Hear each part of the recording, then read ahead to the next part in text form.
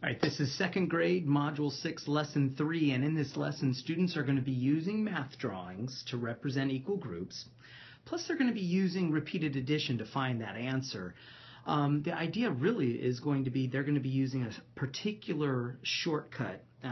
This symbol stands for, is they're going to be grouping in terms of doubles. They're going to be making doubles to make that repeated addition go quickly. Let's get started on that. So it says write a repeated addition equation to match the picture and then group the addends into pairs. So there's our doubles, right? So parents and teachers, doubles is a really powerful tool to make addition go a little quicker. And so what we're going to do is, first thing we're going to do is we're going to look at what we've got. So we've got, let's see, 4 squirrels, 4 squirrels, 4 squirrels, and 4 squirrels. So we have 4 groups of 4. And at this point, we don't know what this answer is, so we're going to leave it blank. Or we can actually have our students count them if we wanted to, and that's perfectly fine. But then, what's a quick way of adding these 4 4s? Ultimately, we know it's going to be multiplication, but not in this module, not in second grade. In third grade, it's going to be multiplication. But right now, it's the foundations. So we're going to add in pairs. So 4 plus 4 is 8. And then this 4 plus 4 equals 8. And again, we're going to leave this blank right now. Actually, right now we could add. Oftentimes, parents and teachers, I like to just go even further and say, well, what's 8 and 8? And 8 and 8 is 16. So I like to continue this pyramid kind of scheme. 4 plus, so I would say 4 plus 4 is 8. And then 4 plus 4 is 8. And we're going to add those two. And then I would say 8 plus 8 is 16. So I'm really kind of creating this upside down pyramid. I kind of like it that way. You could see that Eureka Math didn't do it that way. So we're now able to fill in our answer. 8 plus 8 is 16. So that means 4 plus 4 plus 4 plus 4 plus 4 plus 4 is 16. And then down here, 4 groups of, so we've got 4 groups of 4 is equal to, and then here's the power of this, 2 groups of 8. And both of those are equal to 16. So I'm going to put is equal to 16. So 4 groups of 4 is equal to 2 groups of 8, which is equal to 16. Just one more practice. The thing that I thought was interesting about this problem is that the formatting is our spaces for putting our answers no longer follow that pyramid scheme that they had just previously shown us on the previous slide. So I thought parents and teachers, what you might want to do is you might want to reformat this, and I'll show you what I would do in a well, no, let's do it right now.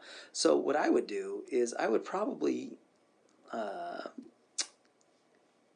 erase all this, and I would reformat it so that our blocks would go plus, plus, and then here's our plus, and then the original thing had like that, right?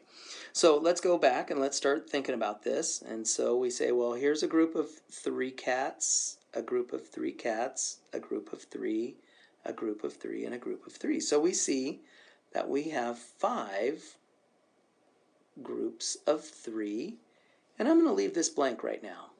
Now here is where we get our pyramids, our pairs. So 3 plus 3 is, oops, yikes, 3 plus 3 is not 3.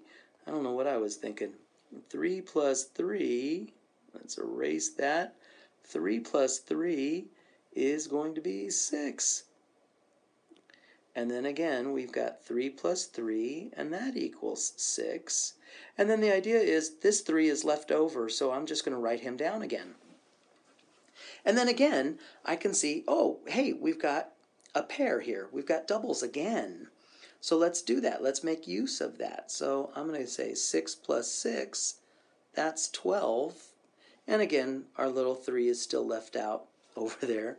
And at this point, we can say, oh, that answer is 15. And we can either put the answer there, or we could put the answer down here. It both makes sense. But now that we know that the answer is 15, we can go ahead and put the answer up there, 15. And so if we wanted to, we could say 5 groups of 3 is 15. All right. Now we do not need to do this because, of course, that is 3rd grade, and this is just a foundational unit for multiplication and division. So where does all of this lead? Well, as a middle school teacher for 20 some odd years, oftentimes I would watch my little 6th graders.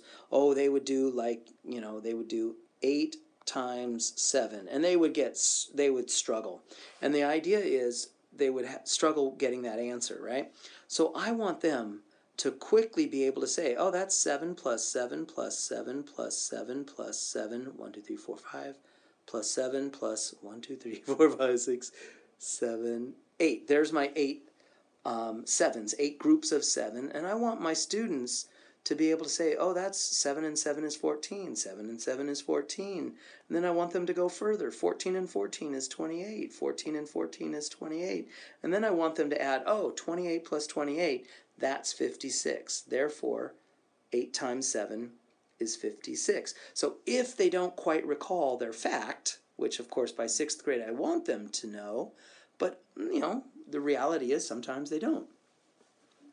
That this adding in pairs, this doubles technique, is one of many techniques that I want my students to have in their toolkit to get the answer if they don't know it off the top of their head. And that's really where this 2nd grade module is leading. It's giving our students a series of tools that they could put in their tool belt for finding the answer to ultimately what's going to be multiplication problems.